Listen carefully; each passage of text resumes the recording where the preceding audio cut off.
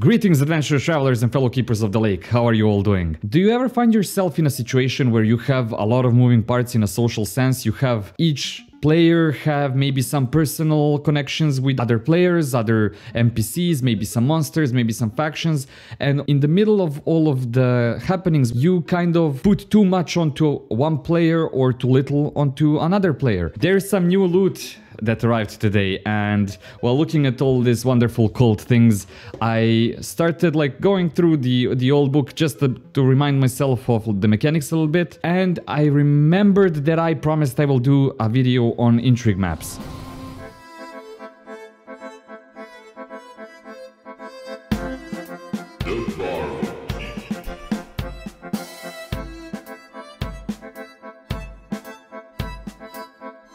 So intrigue maps, they are basically relationship maps. On the screen you will see an example of the intrigue map, and this is something that I found in Cult, but it also exists in Vampire the Masquerade. I think it's 5th edition. I don't know if this is something that's part of the Powered by the Apocalypse system or not, or is it just something that kind of independently arose from both of these games. Maybe one borrowed it from the other, so I don't know the specifics. But the intrigue map was very useful in a couple of sessions that I ran, because I was subconsciously putting too many things onto one player when the other one was almost without connections, and the connections that that person had were like tiny in comparison to some other players.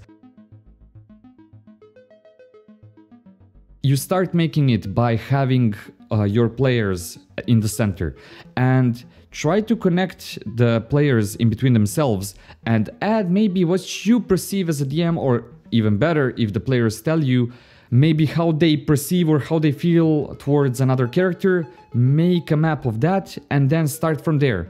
Then a good thing is in Cult, for example, and for those who don't know, I have a whole video explaining what Cult is. You can find it in the description, on the screen, everywhere at the end of the video.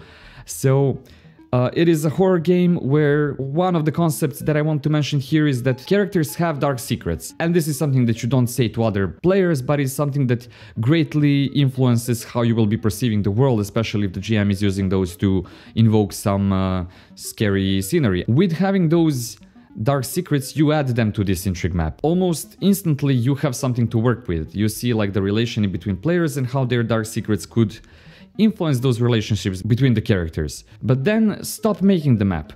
Have the first session. I mean, this is something that is depending if you're doing like fantasy and you just want to use the tool, or you're doing horror. If you're doing horror, it would make sense to make conspiracies by making the map in advance. But if you're doing fantasy, for example, then it makes more sense for you to just leave it be for the first session and then come back to it once the players have interacted with people and actually made some connections. I have great news for you, for me actually. I've been a player for a change, and our DM started the session with us getting like a piece of paper with information about some notable NPCs, and we were supposed to like go through them and pick some friends, some enemies, some that are indifferent to us. This is a great thing to use the intrigue map for, so you would sketch out the relatives, friends, maybe a guild or two, maybe some monster is stalking your players, so you add that to the map as well. So you will get this sprawling map from which you can craft maybe some encounters, social encounters on the go, and you can like plot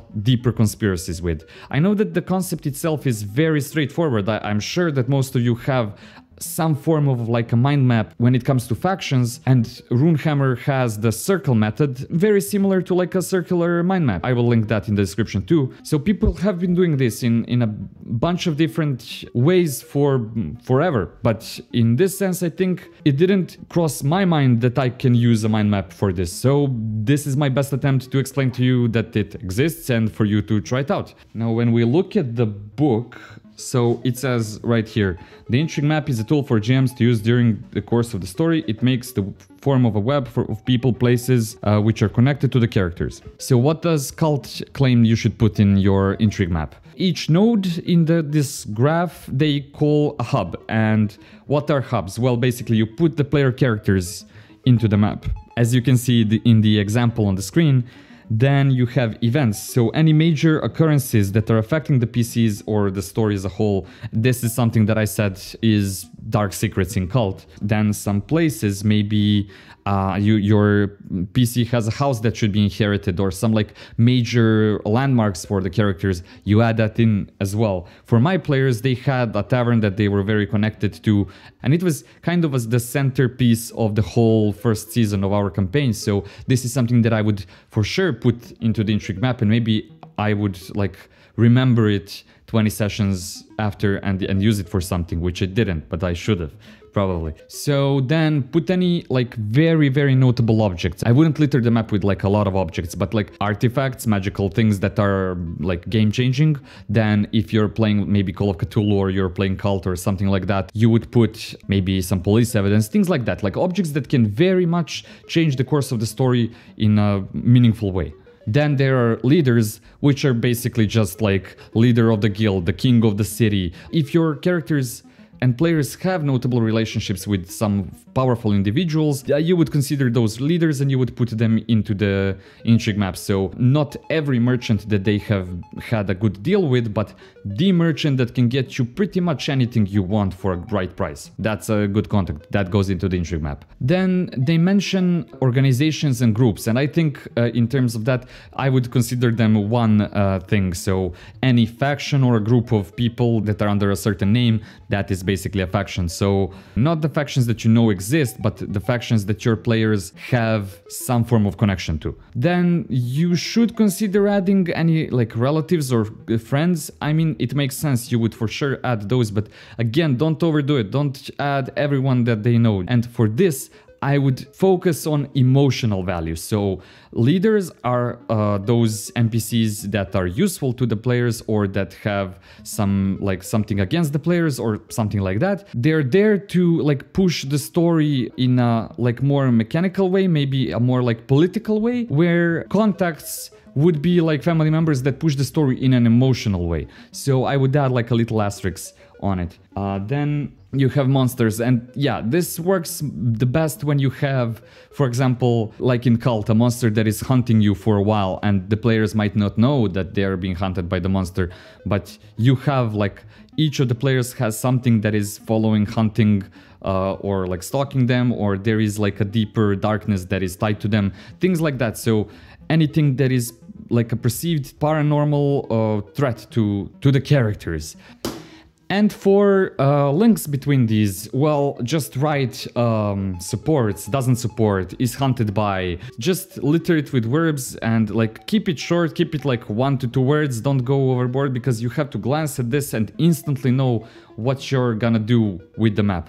And why I think this is useful, even if you're not gonna use it in the play, it will give you an idea of your distribution of things that are happening to your players, which sometimes subconsciously, especially people that like me are not like very experienced in DMing, would like miss. Maybe they would have some biases towards maybe one player and not the other, or one character and not the other, depending on their personality. Let's look at another example. Let's zoom into the picture here, and this is the picture from the Cults book. And I know it might be confusing at first because for example, the Avenger, the Seeker, the Detective, and the Artist, those are archetypes, or let's say something similar to classes in Cult. So yeah, those are the players. And you can see here the Seeker looks up to the Avenger. This is something that you might come up with before the session.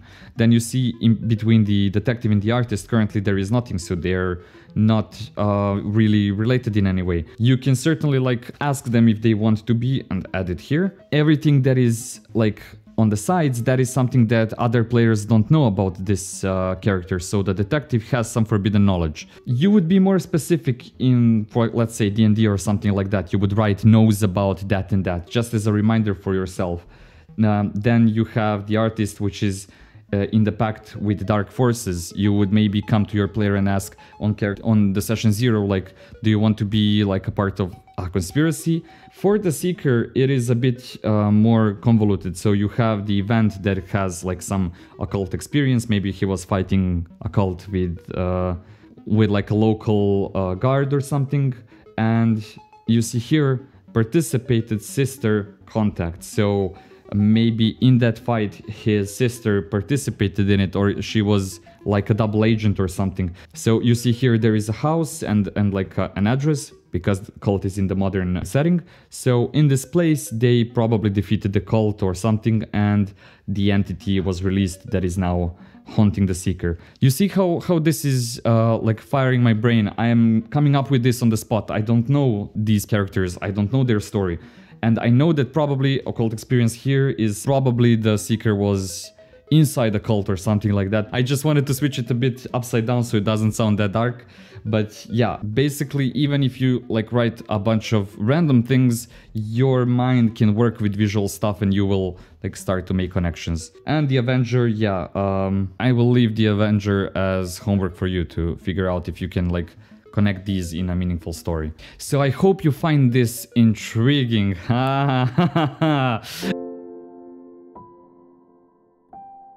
So if you find this intriguing or useful in any way, consider moving your eyeballs down and finding this logo, and next to it should be a subscribe button. Please click that button if you want to support what I'm doing. It really means a lot. It makes my little heart warm and it grows the community, and so far the community has been amazing, and I'm really thankful for all the feedback that I'm getting. Leave a comment, like, share, subscribe, and check out my other links. And I think this is the first video that I've said all of that in. And as always, keep on going, keep on loving, keep on being creative, play more D&D, and I will see you in the next one.